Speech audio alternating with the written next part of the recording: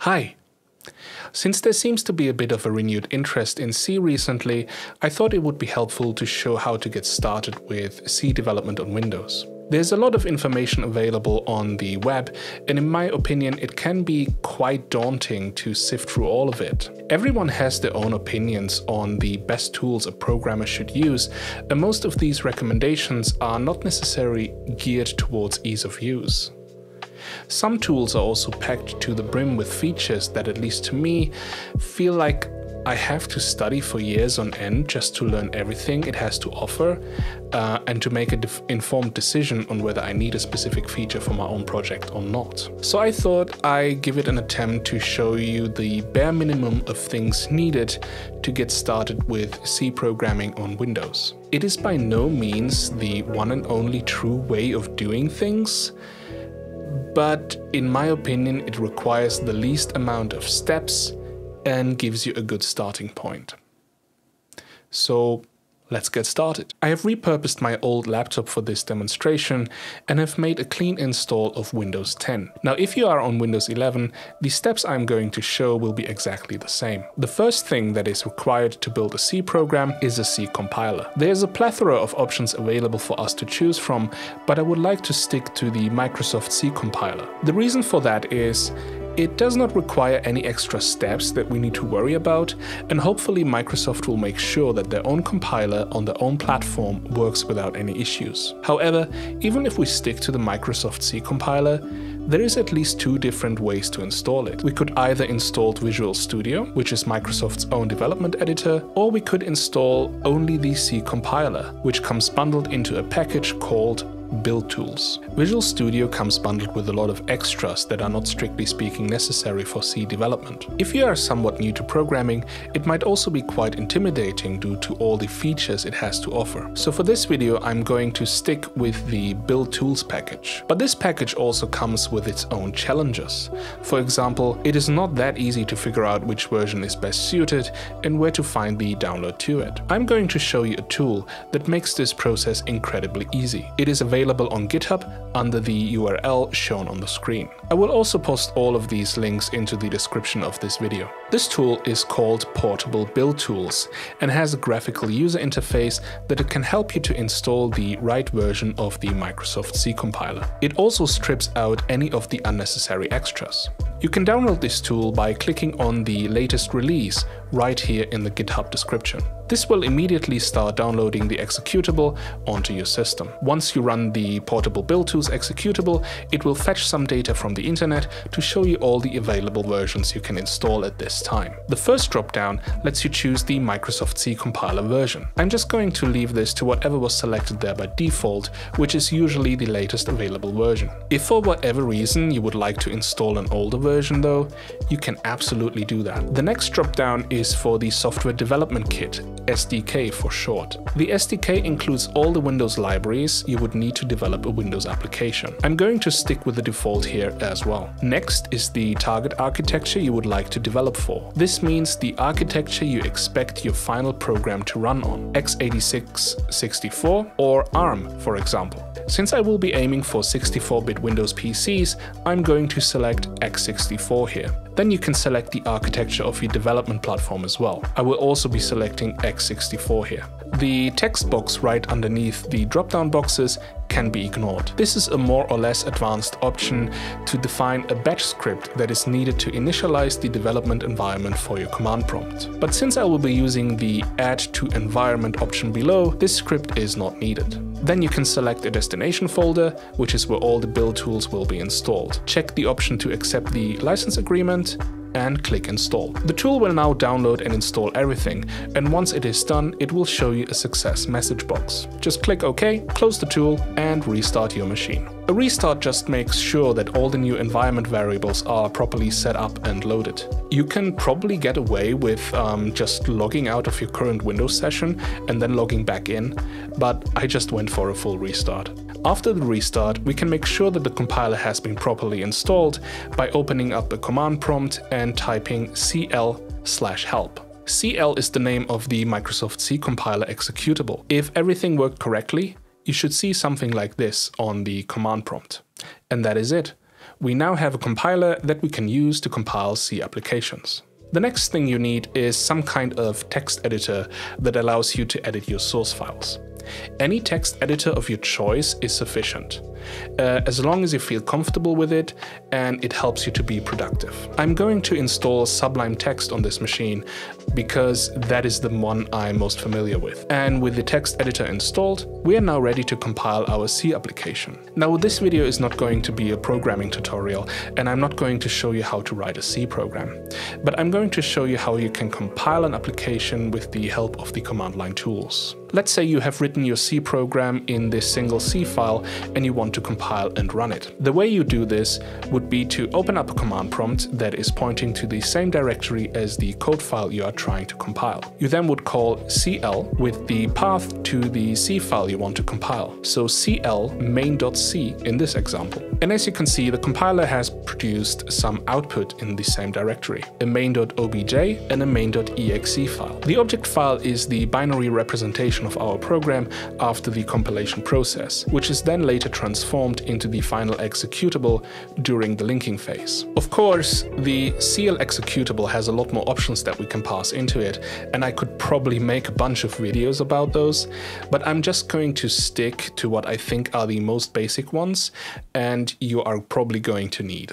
Sometimes you might have to link a library into your program because you are using some functionality that it provides. For example, you might have to link to the Windows User 32 library that contains code to open a message box. Linking in CL can be done by adding a /link argument to the end of all your other command line arguments. This simply indicates that everything that comes after it is meant for the linker process. The linker process just accepts any kind of library as an argument, similar to what the CL does with C files. So if I need to link to user32.lib, I can just type that after the /link and it will be included into my executable. User32 is a systems library, so I do not need to specify a full path to it because CL will just look into well-known directories for it. However, if you ever have to link to a library you downloaded from somewhere, you might have to specify a relative or absolute path to it. I'm going to add a link for the compiler arguments documentation into the description of this video. Another argument to use with CL is /z7. This will include debug information into your executable, which will allow you to step through your code while running your application with a debugger. This option works best when paired with the /od argument. OD will turn off all kinds of optimizations for your program, which makes it easier to debug. However, it also makes it slow, so you should only use OD when trying to debug something. And speaking of optimizations, there is also /O1 and /O2. O1 will enable compiler optimizations that favor smaller executable sizes in exchange for speed, while O2 will favor maximum speed in exchange for larger executables. If neither OD or O1 are specified, then O2 will be used by default. In Microsoft terms, an executable build with OD is what is called a debug build, while an executable build with O1 or O2 is called a release build. Typically, you would work with a debug build during development of your application, and when it is time to ship your program, you would create a release build. Though in reality, you would probably want to work with a release build during development as well, just to make sure your application is as performant as you expected. And then only switch to a debug build if something horribly went wrong. But speaking about debuggers, it seems that we do not have one installed at the moment, and so how would we debug our application? While printf statements can be useful to observe the state of your program, it for sure does not beat a good graphical debugger that fully visualizes the state your program is in while you can step through it line by line. And in terms of graphical debuggers, there is a few options available. WinDBG, X64DBG, RemedyBG, or Visual Studio. And I bet you can find a lot of pros and cons for each of those, but I'm going to show you how you can install and use the Red Debugger by Epic Games. The Red Debugger is currently in alpha, so it is not fully polished as other options, but in my opinion, it offers a really nice and easy user experience without any sort of bloat. It quickly became my daily driver, even though it is in a very early stage. To download it, you can just head to the GitHub page, and in the description you'll find a link to the pre-built binaries that you can download. Just download the latest zip file and extract it into the directory of your choice. The rad dbg executable is the only thing you really need. You could now just start the debugger and open your executable file that you want to debug via the UI. But I would recommend to add the debugger to the environment path variable. Go to the Advanced System Properties, click Edit Environment Variables, look for a variable named path and click Edit. Then you want to click New to add a new entry to the list and copy-paste the path to the rad debugger executable to it. Now when you open up a command prompt, you can type rad dbg and it will start the debugger. To debug your project executable, you can type rad dbg followed by the path to your executable relative from whichever directory the command prompt instance is currently in. So if you are in your project main directory, you can type rad dbg main.exe. This will now start the debugger with your executable attached. And if you press step into or press F11 on your keyboard, it will start your executable and immediately pause execution on the first line of your code. You can then step through your code by pressing F10 or F11, set breakpoints, inspect variables, and all other sorts of things to analyze your current state of your program. To continue execution of your program until it hits the next breakpoint or until it terminates, press F5. There's a lot more to be said about debugging and how to use the rad debugger, but this is not a debugging tutorial. I just wanted to show you how easy it is to install and run the rad debugger on a fresh Windows install. So, we got a compiler, we got a text editor, and we got a debugger. We are basically ready to go and create some amazing things. But there is one more thing I would like to show you to make your programming experience a tiny bit easier. No doubt you might have noticed that calling the compiler from the command prompt with all its different arguments is a bit of a chore. And this is where batch scripts can come in handy. A batch script is a Windows script file that can execute a sequence of commands for us. So we no longer have to remember or type all these CL arguments every single time we want to build our program. To create a batch script, simply create a new file and give it the .bat extension. I like to name mine build.bat and put it directly in the project folder. And now we can add some instructions to it. The first few instructions are just going to be some basic setup I like to do for every batch script that I write. I'm going to start by adding echo off. This instructs the batch script to not output commands that are being executed to the current command prompt. If you are curious, you can later remove that line and see the difference on what it outputs. The next command is going to be set local. This has the effect that any environment variable changes only persist during the runtime of this script. Now, I'm not going to change any environment variables in this example script, but like I said, this is something I always add.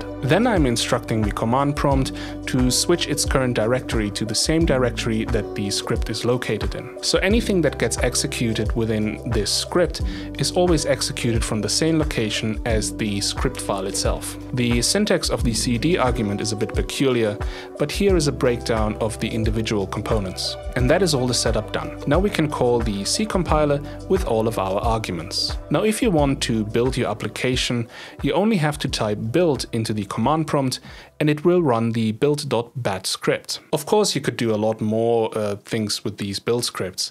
This is really just the starting point of what is possible. You could handle command line arguments in the build script as well that changes the type of build you would like to do. For example, build release could instruct the compiler to build your application with all optimisations enabled. You can basically do whatever your project needs without having to fiddle with some development IDE and try to make it work. The benefit of these bat files compared to other kind of build scripts like make or cmake is that bat scripts work on any Windows system out of the box, without the need for any other tools that you have to install first. It might not be the nicest or fanciest scripting language there is, but the fact that anyone with a Windows install can run them, that beats anything by far. And that is basically all you need to write C applications on Windows. I hope this overview was worthwhile, and I hope it somewhat lowered the entry barrier to writing C programs on Windows 10 or 11. Let me know in the comments if you found this overview useful, and I hope you are now off to write some very cool things in C. I want to thank my supporters on Ko-fi for the recent donations. You are really helping me out. And if you would like to support me as well, so I can continue to make these videos, then please head over to the URL on screen. And that is all I have to say for this video. Thank you very much for watching, and I see you next Friday. Bye. But there is one more things? One more things? You can then step through your code. Hello. Hey. You're being very loud while I'm trying to record. And I hope it somewhat lowered the entry barrier.